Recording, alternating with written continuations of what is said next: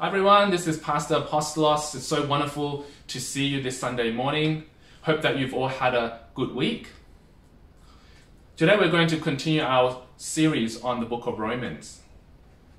In the 1870s, the company Western Union had a monopoly on the telegraph system, which was the most advanced communication technology at the time. This made it one of America's largest and most powerful companies. The president of Western Union was a man named William Orton. In 1876, Orton was approached by a man who offered to sell his company the patent to a new invention. That man was a business partner of Alexander Graham Bell, who had just invented the first telephone. Alexander Bell offered to sell Western Union his patent to the telephone for a sum total of $100,000 US. Orton, however, thought that it was a joke. He wrote back to Alexander Bell, "Mr. Bell, after careful consideration of your invention, while it is a very interesting novelty, we have come to the conclusion that it has no commercial possibilities. What use could this company make of an electrical toy?" Well, the rest is history. Alexander Bell kept his patent, and within a few decades, his telephone company had become the largest corporation in America. And his patent to the telephone, which he had originally offered to sell to Orton for a measly total of $100,000, ended up becoming the single most valuable patent in history, worth over $25 million. Within 2 years of turning down Bell's offer, Orton realized what a big mistake he had made.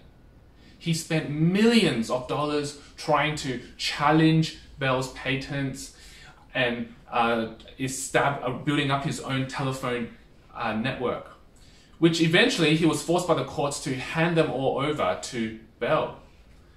And within a few years, his company had become nothing more than a money transfer and wire order business. Instead of going down in history as one of the architects of the telephone age, Orton would be remembered as the man who made the worst business decision in history. All because he failed to grasp the enormous implications of the telephone. Well, for the past few weeks, we've been hearing about the gospel, the good news of Jesus Christ. Have you grasped the profound implications of this good news? Do you understand what this good news means for your life? Or are you missing out on the best deal ever because you can't see what the implications are of this good news for your life? 2 weeks ago, we looked at Romans chapter 3, verse 21 to 26, perhaps the single most important paragraph in the book of Romans. There, the Apostle Paul gave us the heart of the gospel.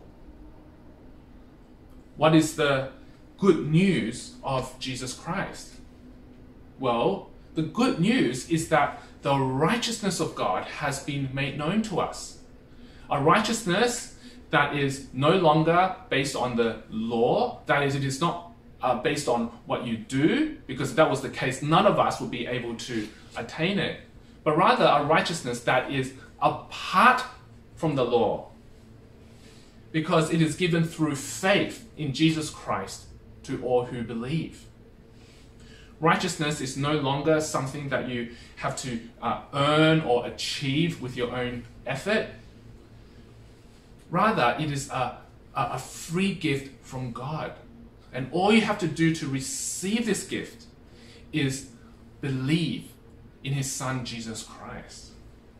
because he has already paid the penalty of sin on your behalf at the cross.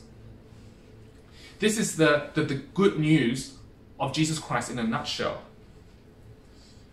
But what are the implications of this good news? If it is true that we are justified by faith, justification, remember, means that we are declared right with God. How does that impact our life? Well, today we're going to look at a new section in the book of Romans. Romans chapter 3, verse 27 to the end of chapter 8. And in this section of Romans, Paul will explain the implications of the gospel. Today we are going to just look at Romans chapter 3, verse 27 to 31. So if you have your Bibles with you, please take it out and turn to Romans chapter 3, verses 27 to 31. And I'm going to be reading from the NIV version. How about you read along with me as I read it? Where then is boasting? It is excluded. Because of what law? The law that requires works? No, because of the law that requires faith. For we maintain that a person is justified by faith apart from the works of the law. Or is God the God of Jews only? Is he not the God of Gentiles too? Yes, of Gentiles too. Since there is only one God who will justify the circumcised by faith and the uncircumcised through that same faith. Do we then nullify the law by this faith? Not at all. Rather, we uphold the law. One of the programs that I like to watch every week is the Q&A program, which screens on the ABC channel every Monday night. On this program, people in the audience get to have their questions answered by a panel of politicians, celebrities, academics, and other leading thinkers of the country. And in this, as you watch this program, it becomes apparent just how easy it is for people to draw different conclusions from something that has been said.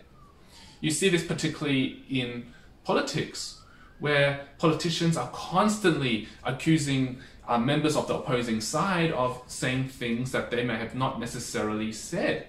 For example, the PM makes an announcement that they will be doing a review on JobKeeper, and the opposition immediately jumps onto that and goes on the media saying that the government is going to scrap the JobKeeper, which may not necessarily be the case.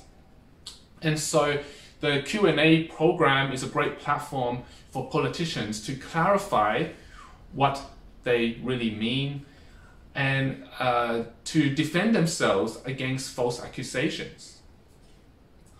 Well, that is what we have in today's passage. We have a Q&A session. The style of writing here is very similar to what we saw in chapter 3, verses 1 to 8. There, Paul used a literary technique known as a diatribe. Do you remember what a diatribe is? A diatribe was a popular teaching method used by ancient Greek philosophers, whereby you set up a debate or dialogue with an imaginary opponent. Well, in today's passage, we have another diatribe. Paul uses a series of question and answers to defend his teaching from false conclusions drawn by his opponents. And through these question and answers, Paul gives us 4 implications of the gospel. The first implication of the gospel is that it excludes boasting. It excludes boasting. Look at verse 27. Where then is boasting? It is excluded.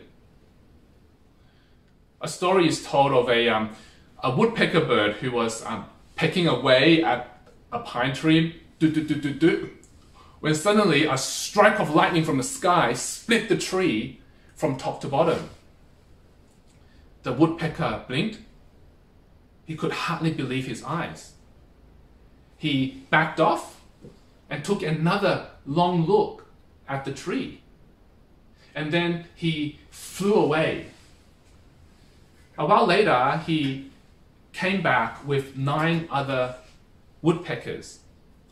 And puffing up his chest in pride, he said, "There it is, gentlemen, just as I said."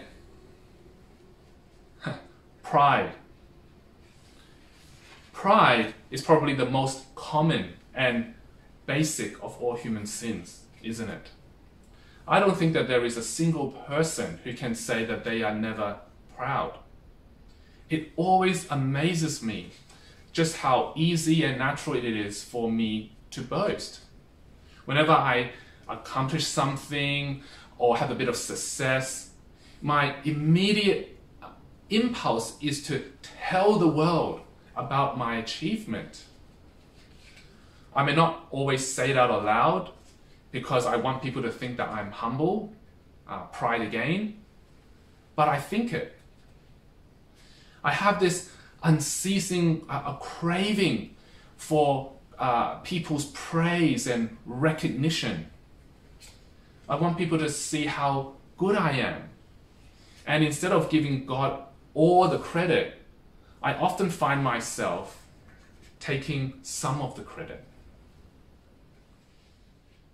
No wonder medieval theologians often spoke of pride as the root of all sin, of which no one in the world is free of. But if our salvation was all done by Jesus, it leaves no room for boasting. Because we've done absolutely nothing to deserve it. We've been saved not because of our own righteousness, but because of Christ's righteousness. So we can't take any credit for it. Even the act of putting our faith in Jesus is not something that we can take credit for, because even faith itself is a gift from God. Without God's help, through the work of the Holy Spirit, none of us would even believe in God. So all the credit, all the glory belongs to God alone. Ephesians chapter 2 verse 8 to 9 says, "For it is by grace you have been saved, through faith. And this is not from yourselves. It is the gift of God, not by works, so that no one can boast." If salvation is by grace, then it excludes any boasting. Praising, not boasting, is the language of those who have been justified by faith. And this leads us nicely to the second implication of the gospel. It excludes legalism. It excludes legalism.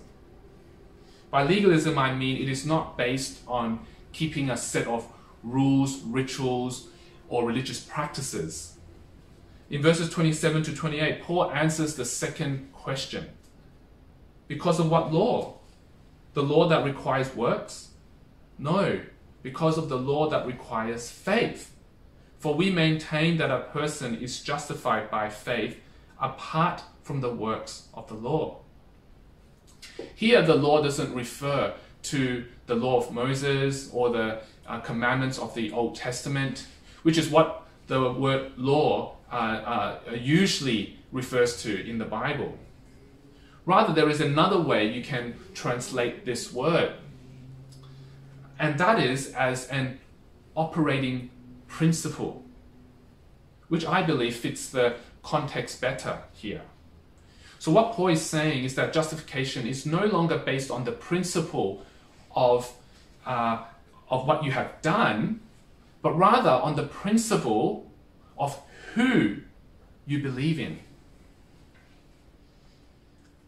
Have you heard about the divorce lawyer who died and arrived in the gates of heaven? St. Peter asks him, "So what have you done to merit entry into heaven?" The lawyer thinks for a moment. "I know. A week ago, I gave 50 cents to a homeless person on the street." St. Peter then asked the angel Gabriel to check the records to see whether this is really true. And after a while, Gabriel nods, confirming that, yes, that is the case. St. Peter then says, "Well, okay, that's fine. But it's really not enough to get you into heaven." The lawyer then replies, wait, there's more. About 3 years ago, I gave another homeless person 50 cents. Once again, Gabriel nods to affirm that this was true. St. Peter then turns to Gabriel and whispers, "So what do you think we should do with that fellow?" Gabriel then replies to St. Peter, "How about we give him back his $1 and tell him to go to hell?"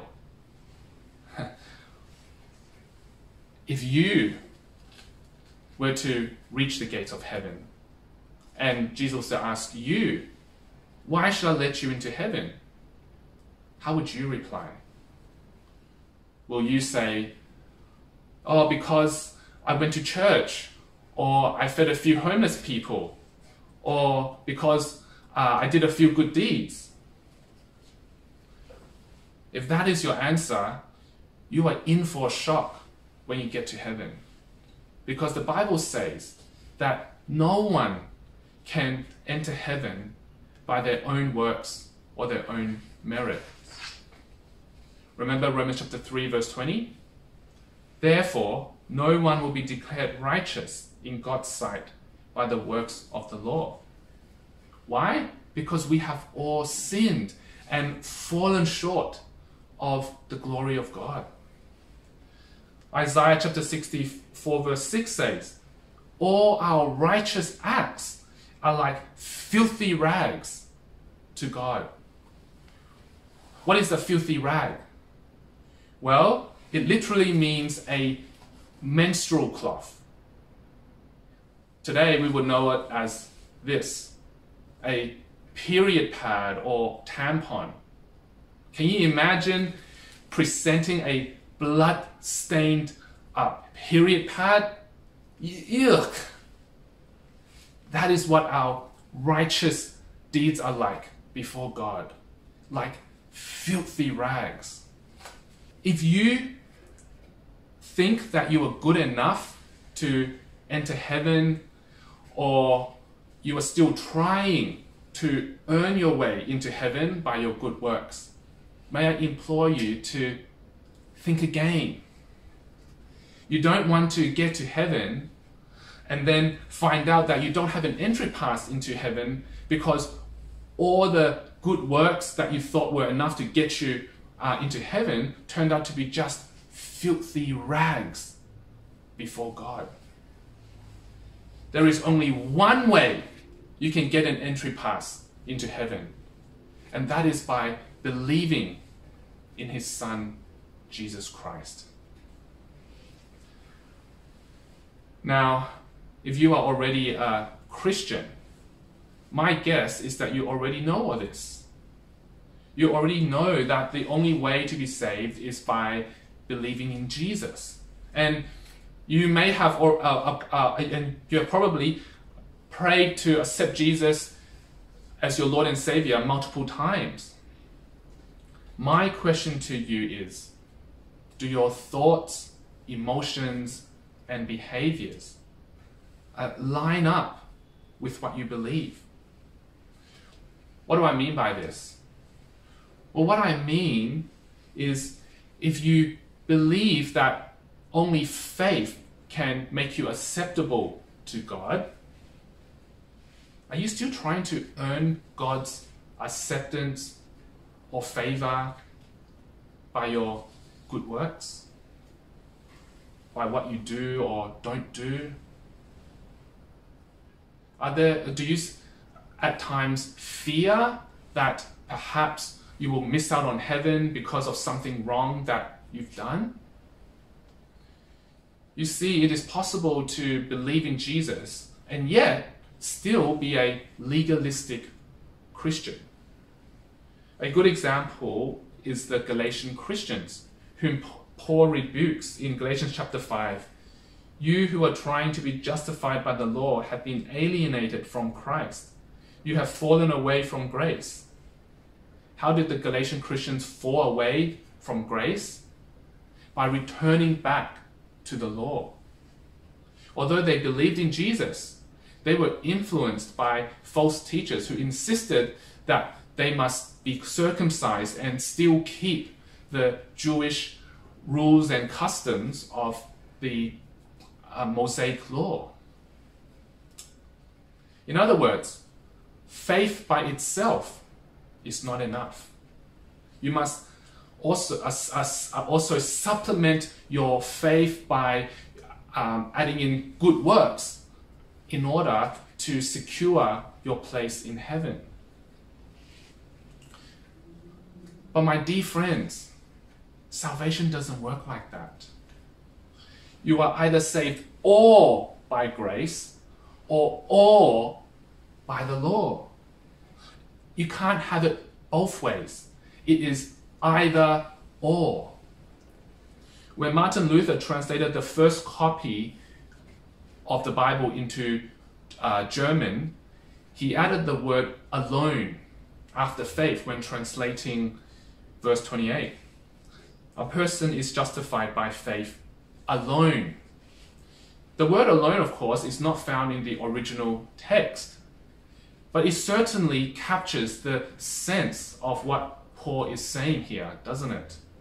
Martin Luther wanted the German people to understand that if we are to be justified apart from the law, it must be by faith alone.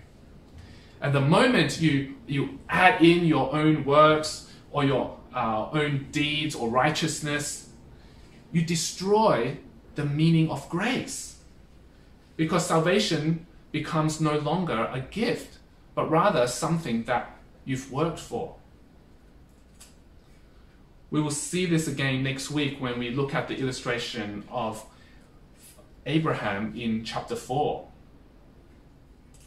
So how do you know if you've become a legalistic Christian?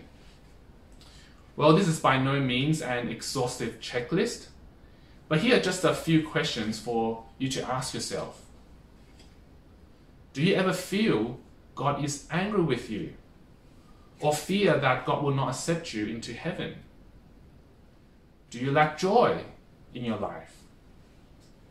Do you have a checklist of things that a Christian must do or don't do in order to be saved? Do you see yourself as better than others? Do you have a tendency to judge others?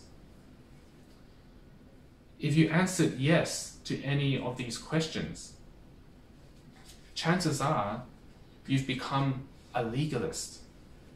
Because it shows that you are measuring yourself and measuring others by the law, not by what Jesus has done.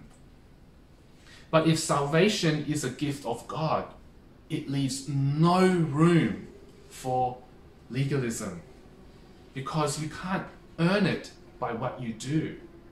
It is all by grace. This leads us to the third implication of the gospel. The gospel excludes segregation. It excludes segregation. There's been a lot of focus on racism and racial segregation in recent weeks, hasn't there? Primarily because of the Black Lives Movement. What are these protesters fighting for? For equality, for black people to be treated on equal terms as white people. Racial discrimination, however, is not a recent problem. it's been around for as long as human civilization has existed. It was certainly around during Paul's day as well. The Jews, for example, saw themselves as better than everyone else. The Jews divided all people into two groups. Group 1, the Jews. Group 2, the Gentiles, that is, everybody else. And if you were everybody else, I'm sorry, you can't be part of God's people, because only the Jews were chosen by God. That is why the outermost area of the temple was called the court of the Gentiles, because that was the only area that the Gentiles could enter. They were excluded from entering the inside of the temple. That is why the Christian faith was so radical and so groundbreaking when it sprang up in the first century. Because for the first time, people were told that it doesn't matter what race or gender or social class that they belong to, they were all equal before God. There is no difference or distinction between people. We are all sinners, saved by the grace of God. In verses 29 to 30, Paul says, "Or is God the God of Jews only?" That's a rhetorical question, by the way. The obvious answer is no. He's not just the God of Jews only. Is he not the God of Gentiles too? Yes, of Gentiles too. Since there is only one God who will justify the circumcised by faith and the uncircumcised through that same faith. Paul's basic argument here is that if God is not just the God of Jews only, but also the God of Gentiles, then there is no difference between Jews and Gentiles. They both belong to God. And both are made right with God on the same basis, through faith in Jesus Christ. God has evened out the playing field. The Jew is no better than the Gentile. The educated is no better than the uneducated. The rich is no better than the poor. The white-collar professional is no better than the blue-collar worker. That is why when John Wesley preached the gospel during the evangelical awakening of the 18th century, he offended many people of the high class with his preaching, because he made it clear to them that if the gospel is true, then there is no distinction between them and the lower class. Do you want to see true equality? My dear friends, you won't find it through political activism or social reform, because prejudice and bias is ingrained in all of us due to our fallen human nature. Only the gospel can bring about true equality. Only the gospel can break down the dividing barrier of discrimination and hostility that separates people. Because when you gaze upon the blood that Jesus shed for you at the cross, it becomes crystal clear that we are no different to others. You know, we are all wretched sinners who have been saved by God's mercy. Unfortunately, this is one area that I admit the church has felt terribly at throughout its history.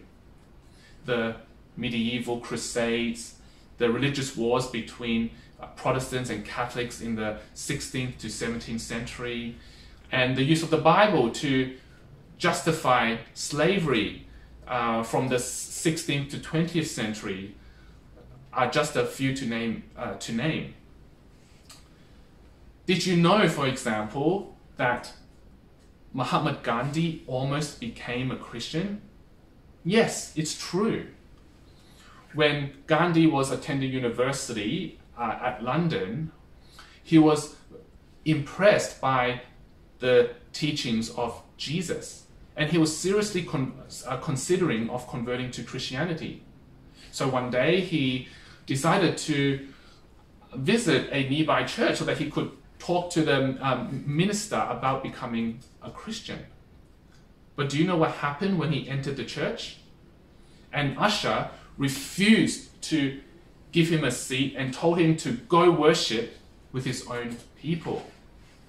And Gandhi walked away from that church and never returned. If Christians have caste differences also, he said, I might as well remain a Hindu. How about us? Are there certain people that we exclude or avoid? Are there certain people that we discriminate or differentiate against? Are there some people that we assume God could never save? Or here is another one. Do we have our own version of a caste system?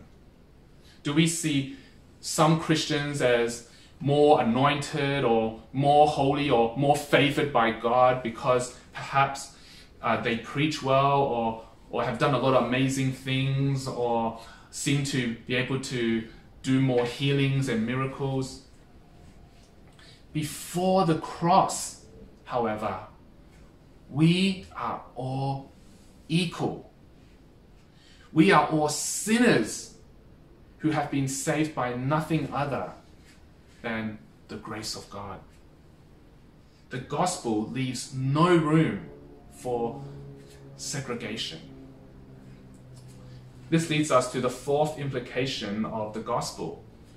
It fulfills the law. It fulfills the law. Given how much Paul has been talking about the inability of the law to make us righteous, you can easily see how it could lead some to conclude that Paul is anti-law, that he thinks the law has become irrelevant. But is that what Paul is really trying to say? Is he saying that faith cancels out the law? To this, Paul replies in verse 31, do we then nullify the law by this faith? Not at all.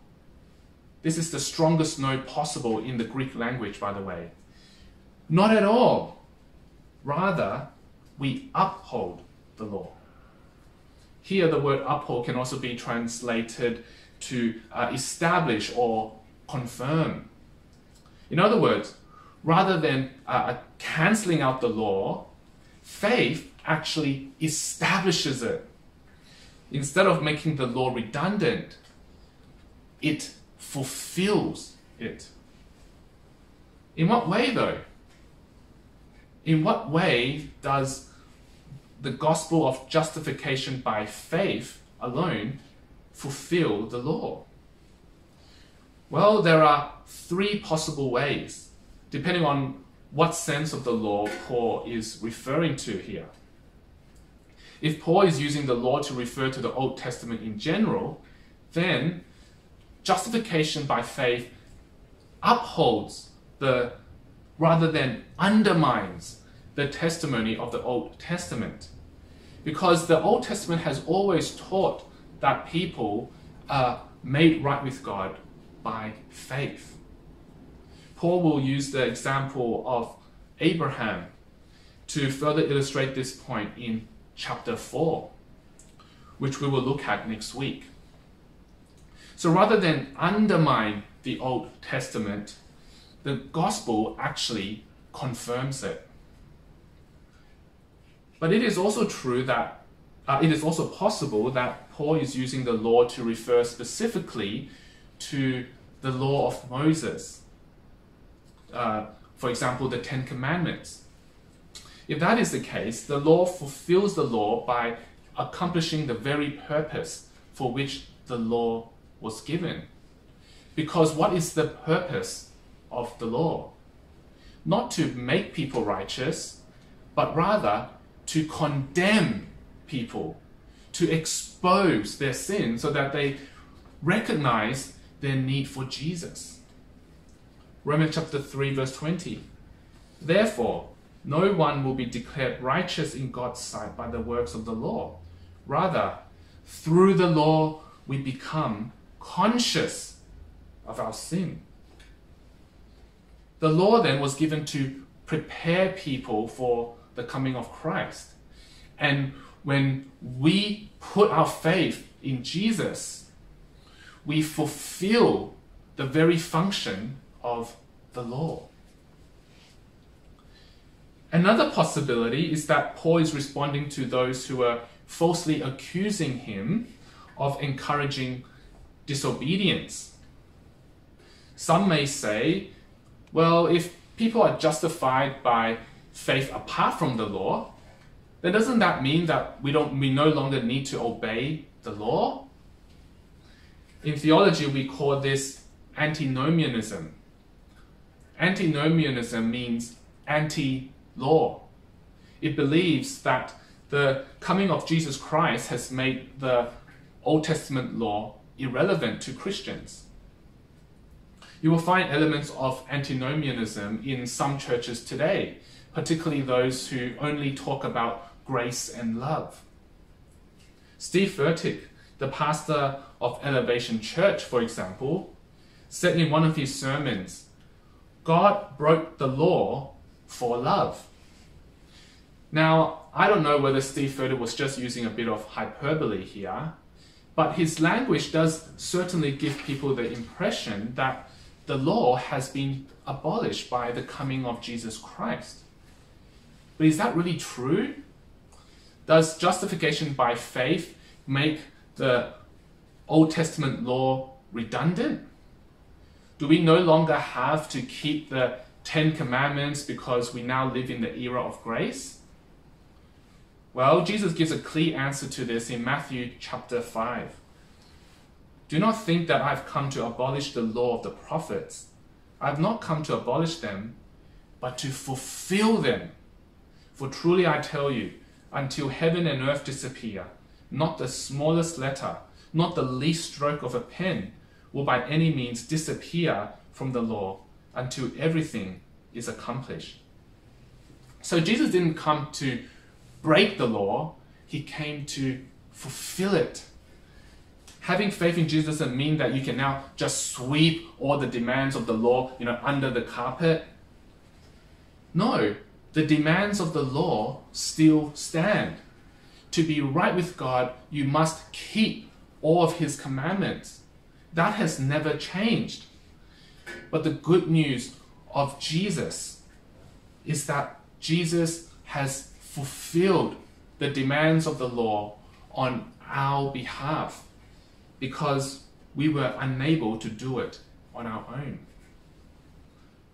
Not only that, the gospel liberates us from the power of sin so that we are finally able to live according to God's commands. I don't want to say too much more on this because we will look more into this when Paul talks about this in chapter 8, where he says, and so he condemned sin in the flesh in order that the righteous requirement of the law might be fully met in us, who do not live according to the flesh, but according to the Spirit. There are many who falsely assume that if the doctrine of justification by faith alone is true, that it gives people the free license to keep sinning or do whatever they want to do. But that is not true at all. Because if you have genuinely put your faith in Jesus Christ, it should lead you to naturally want to live a life that pleases God.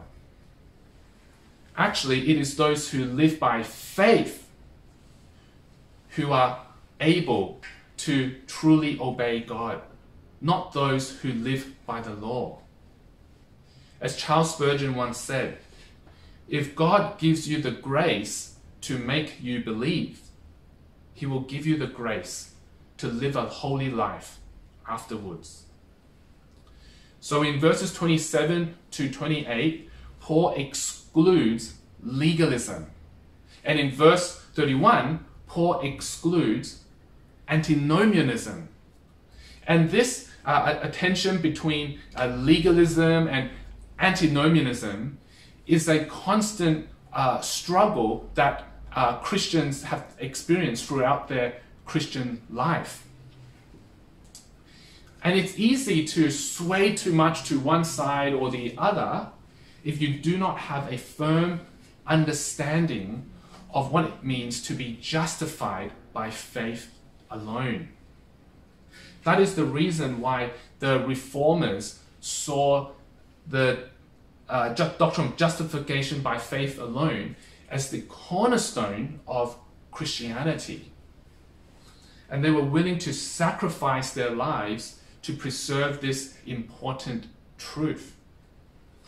When Martin Luther was dragged before the council of the Catholic Church in 1521 to stand trial for heresy, his writings were all laid out on the table. And he was asked, Martin Luther, are these your books? Intimidated by the setting, Martin Luther replied in a trembling, soft voice, yes, those books are mine. Do you recant of these, what you say in these books? On this second question, Luther hesitated. He asked to be given one night to think over how he would reply that question. And after a whole night of deliberating with his friends and praying, he came back the next day and to stand before the Catholic Council. And he made this great confession. How can I recant of my books? They are filled with the Word of God. To recant my books would be to recant the Word of God itself. My conscience is bound by the Word of God. I can do no other. Here I stand. God help me. And with this bold statement, the flame of the Protestant Reformation was lit in people's hearts, and it spread like wildfire throughout the world. But this movement could have been easily snuffed out by the Catholic Church if Martin Luther did not make a stand for this important truth, that we are justified by faith alone. Why did Luther not compromise on this doctrine? Because he was fully aware what the deadly repercussions were if this truth was not upheld. He knew if people are not justified by faith alone, the entire gospel falls apart. Writing about Martin Luther, J.I. Packer says, Martin Luther described the doctrine of justification by faith as the article of faith that decides whether the church is standing or falling. By this he meant that when this doctrine is understood, believed, and preached, as it was in New Testament times, the church stands in the grace of God and is alive. But where it is neglected, overlaid, or denied, the church falls from grace and its life drains away, leaving it in a state of darkness and death. That was the state of the Catholic Church during Luther's time. It had become corrupt. The clergy abused their power, and getting into heaven had become a lucrative money-making business through the sale of relics. All because the Catholic Church had departed from this central truth of the gospel, that salvation is by faith alone. Instead, the Catholic Church taught that a mixture of faith and good works was necessary for salvation. And this led to countless souls ending up in hell because of this false teaching. How about you? Have you grasped the implications of the gospel? Justification by faith alone? Do you understand what this means for your life? Because if you do, it ought to make you humble, because the gospel excludes boasting. It ought to bring you profound joy and an assurance of salvation, because you know that you have been set free from the impossible demands of the law.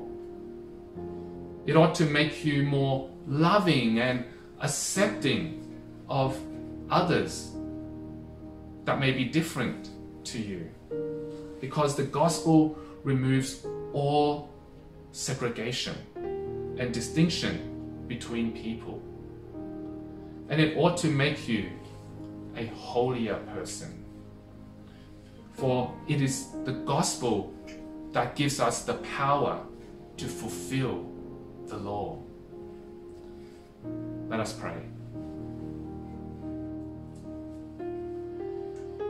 Dear Heavenly Father, we thank you so much for the gospel, for the good news of Jesus Christ.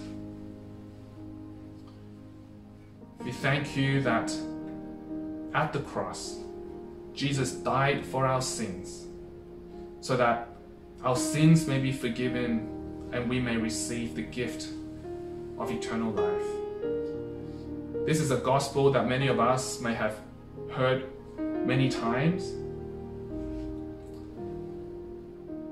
but it's easy for us, for this gospel to just remain in our heads and not sink in to our hearts. And so I pray today, O Lord, that we will not just know the good news of Jesus in theory, but that we may appreciate and understand the enormous implications that it has for our lives, and that we will live according to the truth that we are justified by faith alone. Help us, O Lord, to not boast, to not be proud, but rather to be humble, because we are saved not by our own works or by our own righteousness, but by the grace of God. Help us, O Lord, to not be legalistic, because the gospel has set us free from the demands of the law. Help us, O Lord, to not exclude or look down on others, because the gospel has removed all distinctions between people, and we are all equal before you.